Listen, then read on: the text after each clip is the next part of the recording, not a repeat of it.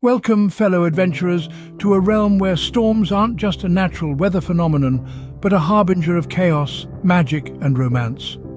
Prepare yourself for a whirlwind of a tale as we delve into the heart of the Hurricane Wars, a masterpiece by Thea Guanzon. This isn't your everyday love story, nor your average fantasy saga. Here, the weather isn't just a background detail, it's a character, a villain, a god, and a lover. So fasten your seatbelts as we set the stage for a tempestuous tale of love and war, where the forecast predicts not just sunny days, but also the potential for apocalypse.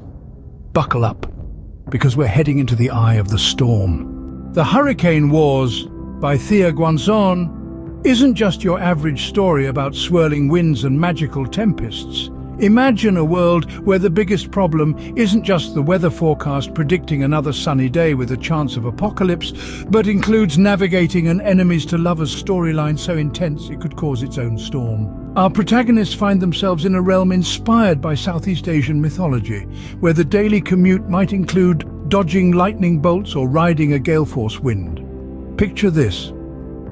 One day, you're learning to control a squall without causing mass destruction, and the next, you're caught in a whirlwind romance that defies the laws of nature itself.